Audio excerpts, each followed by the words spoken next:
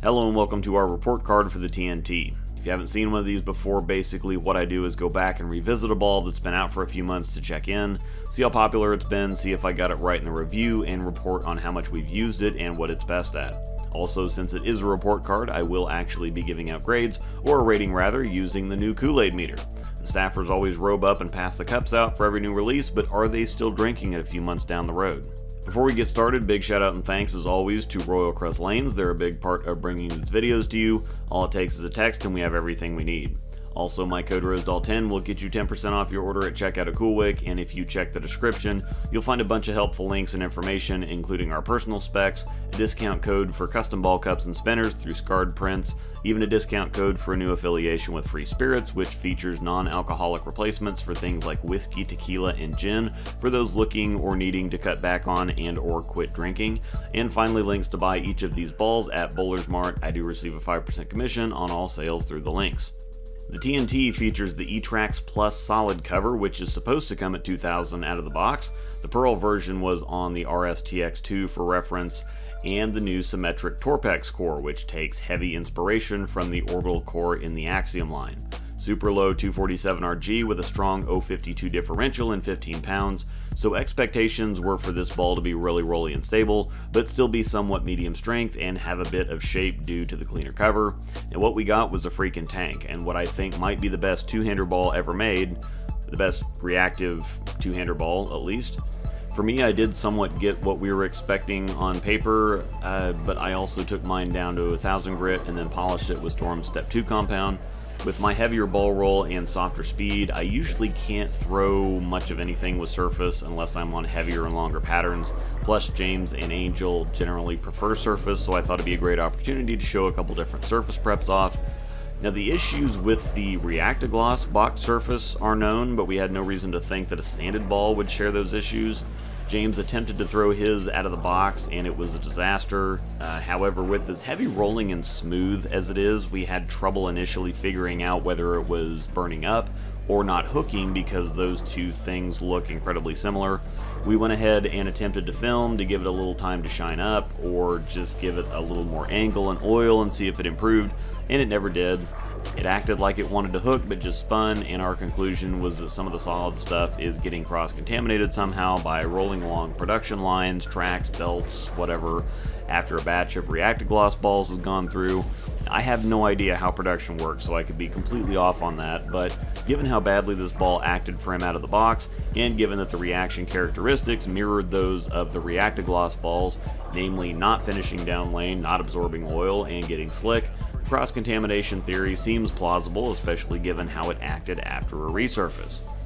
We went down to 1000 grit on Jayhawk Bowling Supply's Diamond Dust pads and back up to 2000 grit to try it again, and the difference was shocking.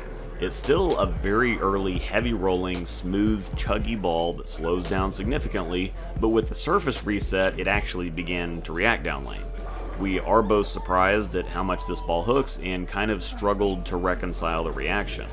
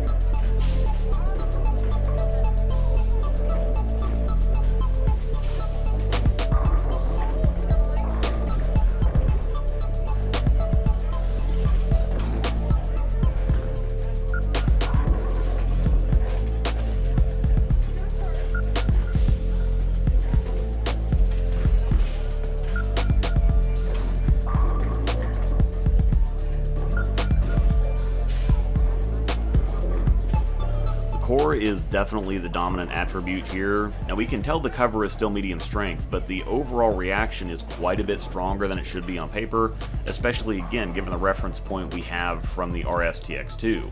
I think it unfortunately is faking a lot of people out, and the confusion keeps it out of a lot of people's bags. Now on the surface it appears stronger than something like a Phase 2 because of how early it is, but when you actually get on volume, the cover doesn't have the dig that the P2 cover does, so the TNT seems to both be ultra strong but also weakish and lazy at the same time. Now even past that, I think people are misreading what's happening there too. They think rather than not being strong enough and not hooking, that it's actually burning up, so they think they need even more oil when the opposite is true. I think for best results, it needs to be treated more like a step up from an IQ Tour, but a slight step down from a P2, or like if the P2 is too much and too sharp, the TNT should fit below it. It likes straighter angles the best, it's extremely controllable, and again, for two-handers on most short to medium patterns, it should absolutely wreck those. Now try to throw it on long or heavy and you're going to run into problems. For me, it's a 7. It's kind of a contradiction trying to throw it with shine. It wants to roll super early and really control the lane, but the cover still wants to be clean and shape, so it felt like it kind of fights itself shiny. It's better with surface on it, but at that point it's so early and strong that it puts it out of any kind of usability window for me. If I get far enough in to get it down the lane, then it doesn't want to make the corner. I do want to get another one though. I'm continuing to improve and it would give me a fantastic delta against the clone and Tour Dynamics, plus this should be like the ultimate lefty ball too, so it stays a 7 currently, but I'd expect that number to go up now that I understand the ball better. For James, I think it's also a 7.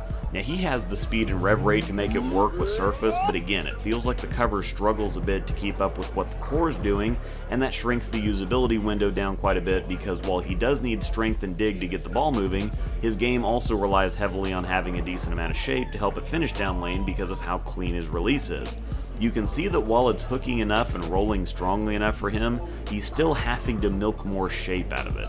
I have several reviews for the TNT covering it from several different angles, and of course the TNT Infused just got announced, which is a 2 parts Pearl, 1 part solid hybrid version, same cover formula, so a review on that will be coming down the pipeline at some point. Down in the description is a link to Bowler's Mart that will get a TNT ordered for you. Also, of course, don't forget my code ROSEDAL10 to get 10% off your order at checkout at CoolWick. Thanks for watching, and may the strikes be with you.